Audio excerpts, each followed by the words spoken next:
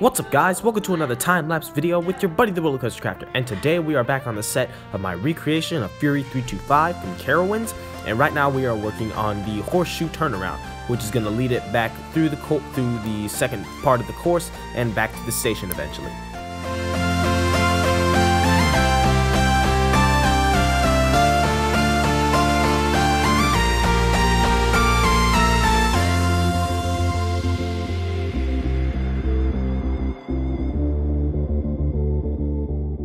Now this part did take a little longer to make, only because I am limited on space in the room to use, so I had to make sure that this was at the right proportion and was also the right size to fit in the space that I had.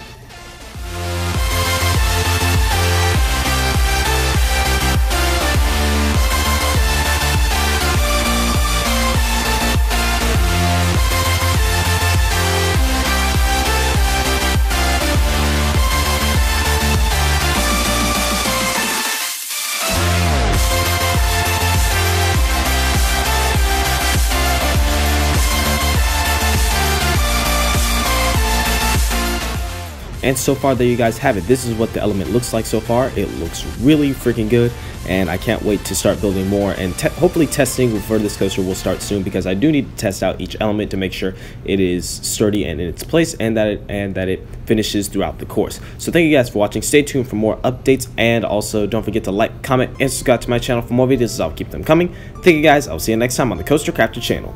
Peace.